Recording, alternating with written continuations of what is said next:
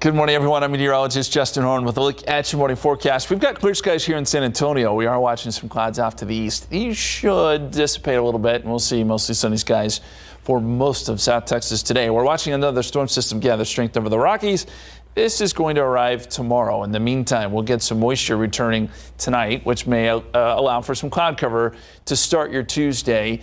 We'll see that around through about midday, and then the clouds clear out and we're back into breezy, dry conditions yet again. No rain with this front, and we're expecting temperatures to get up to 63 tomorrow, but fall down to about 58 on Wednesday behind the front. We may get some freezing temperatures Thursday morning.